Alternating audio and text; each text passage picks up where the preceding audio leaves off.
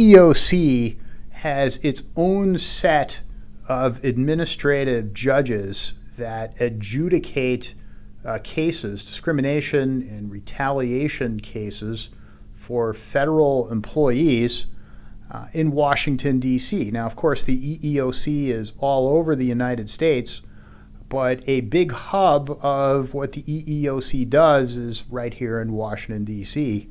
And our firm has been in front of this body for a number of years.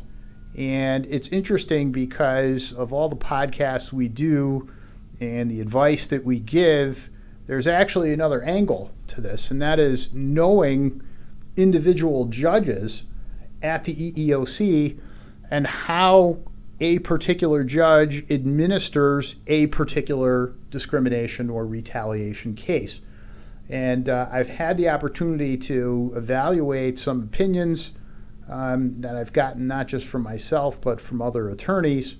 And there is an administrative judge that I want to talk about. His name is Kurt Hodges. He is in Washington, D.C. He is an EEOC judge. And I can tell you that one thing we have the inside track on, having been before Kurt Hodges a number of times, is that he has a particular methodology that he employs. There's a certain way that he conducts hearings. There's a certain way that he likes closing arguments, trial, and it's a style that's unique to him. In fact, I say that because I've done so many of these hearings with so many different judges, but he has his own unique style of closing argument.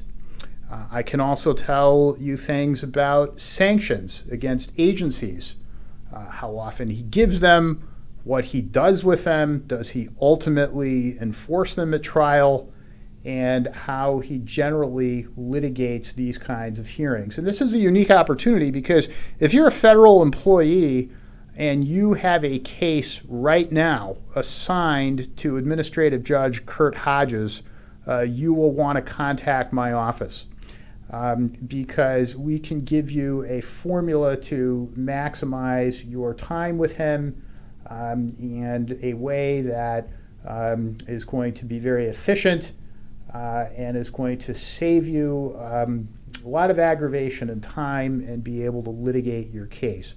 So you will look and you'll see on your acknowledgement order when you get it from the EEOC, it will list the name of the administrative judge. When I get consults from federal employees in my office from Washington, D.C., or people who have cases in Washington, D.C., immediately I will ask who the judge is.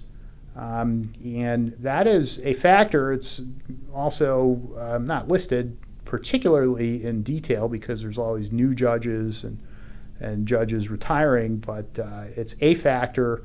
If you get my book, it's $4 or $5 on which way to go, whether an administrative case or a federal lawsuit in federal court.